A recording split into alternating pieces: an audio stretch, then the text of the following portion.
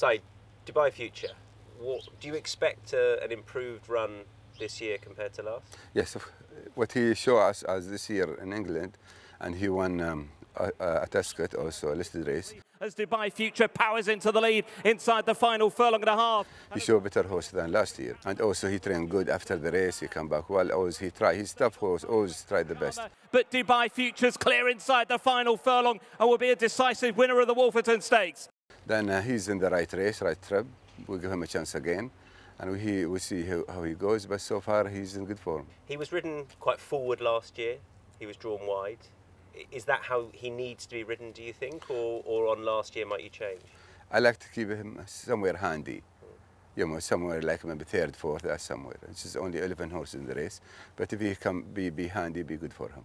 The way he trained this year better than last year, and also he won at Ascot and he ran well in England also. Then we thought, okay, we'll give him a chance again to see.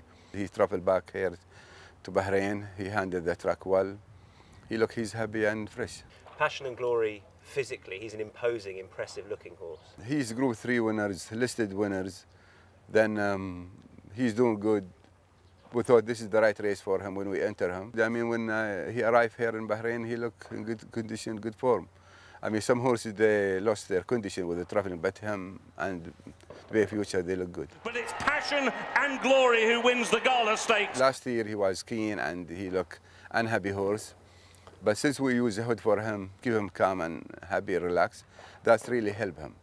We like racing here in Bahrain, and both of them, they're doing well. We enter them, they accept them here, and both of them, they show a nice result in England. Then we give him a chance here. Still, the race is tough. You know, it's nice horses there. But both of them, they are similar, really.